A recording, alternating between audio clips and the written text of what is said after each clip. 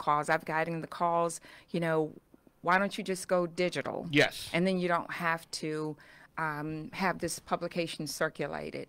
For me, I won't say, we won't go digital someday, but you may be able to agree to this. There's nothing better than having your cup of coffee, your cup of tea, your juice, and that newspaper in hand.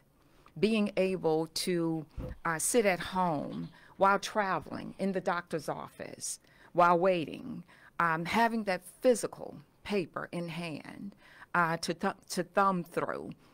And I've gotten those phone calls. I really have. Yeah. Most definitely. You'll get the phone calls for people not to do it.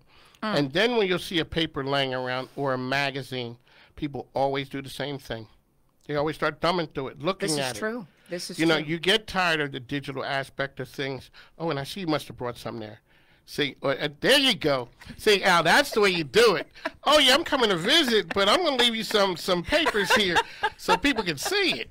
I brought you all a bundle. That's Yes, right. I did. So for everybody who comes to the station, it just says something about your brand that people were promoting you, talking about what you were doing. Thank you. Shout out to Sharon Boswell. Oh, absolutely. Sharon. I love Sharon Boswell. Yes, yes. And she told me about you and what you're doing.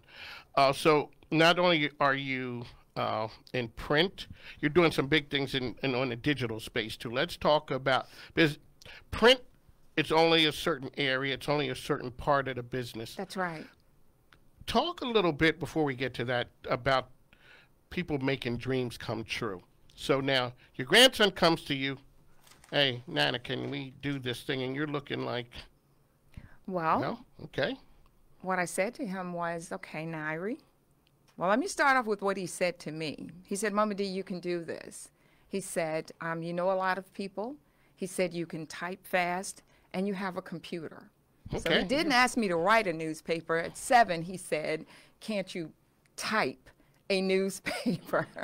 And when you look into the eyes of a child who has a vision, a dream, a request, how can you say no? You can't say no. They had you. He had you when he, yeah. Yeah, he had me. I was all, 100% all in. And I said to him, I tell you what, Nairi, if you continue to be respectful, if you continue to get your education, which is very important, and follow your dreams in life, I promise you, one day, someday, we're going to have a successful good newspaper. And you had, congratulations on that. Thank you. So you tell people you have a newspaper, you're an editor in public, and then you tell them what kind of paper.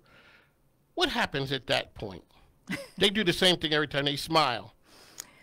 Well, a lot of people smile when they hear the word, good news. Yeah. The word's good news. But I'm the one, I think, at the end of the day, I get the enjoyment.